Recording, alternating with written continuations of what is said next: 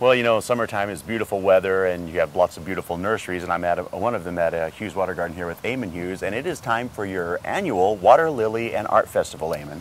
It is. It's hard to believe. 7th year. I That's don't know where true. the time's going. But it's been wonderful over the years seeing it grow and more artists coming in. We have 40 local artists. A lot of them got their inspiration from our gardens here. And wonderful indoor and outdoor art for people to see.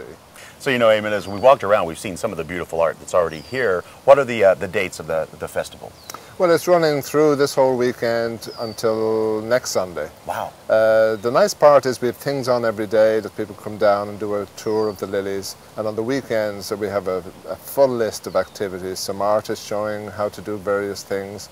How to do leaf castings is one of them. Nice. And then on Thursday night is a big night. That's our bloom night.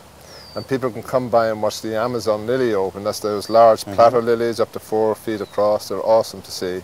And then the blooms open that evening, about a foot across, pure white blooms, filling the greenhouse with a pineapple fragrance. So it really does. And, you know, last year I was here for that, and you have great, like, wine was there. It was just a wonderful, beautiful evening. It's wine and food. It starts at 6:30 and we run until 9 o'clock, so people get a chance to sit and enjoy the ambience here and enjoy watching the lilies open.